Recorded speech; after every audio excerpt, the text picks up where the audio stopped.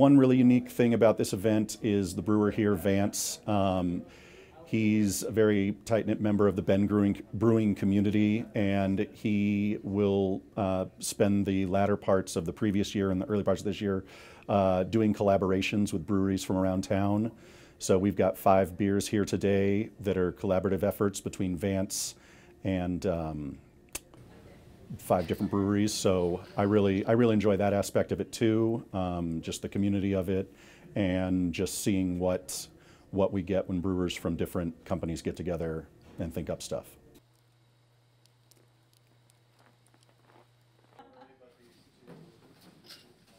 Everybody gets excited and wants to join in the action. I believe it.